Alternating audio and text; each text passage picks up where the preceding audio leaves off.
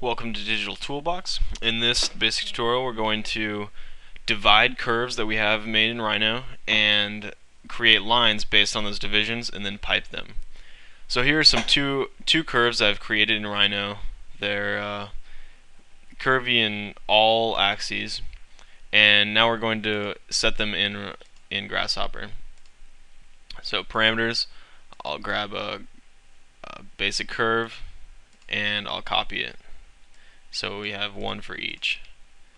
Set one curve, right click, set one curve, and both of those are set to these buttons. Now we're going to divide curves using the divide button. So under curve divisions, there's a few different options for dividing. We'll just do divide curve into equal length segments. So we're going to need two of them. And then C, it asks for the curve to input, and then N, it'll ask for the number of segments. So I'm going to double click and get a number slider. We'll play with a few different segments, integers from let's go from 1 to 15.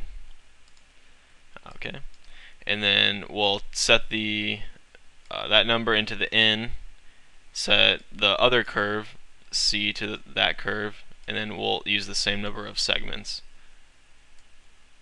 So you can see as we toggle the number of divisions, points populate on the curve, and those give us new points on those curves. So that comes out in the output under P, division points.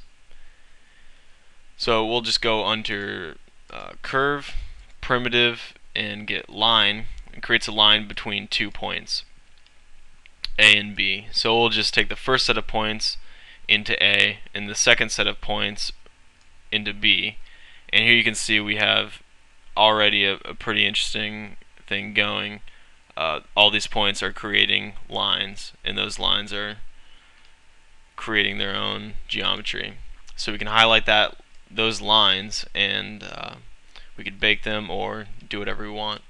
We're going to go ahead and experiment with the pipe command.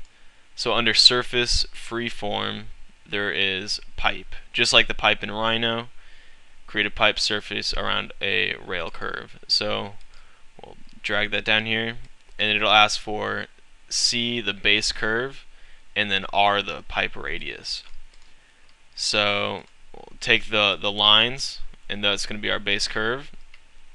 And already you can see it uses a radius of 1 is the default. So we can just grab a number slider, throw that into the radius, and toggle away our own pipe radius. And now we can go back into Rhino and edit this curve, and you can see that these pipes live update. And just to warn you, if you have the pipe button with lots of pipes going, you are at risk of just dropping your file or crashing your computer, because the pipe geometry seems to put a lot of power.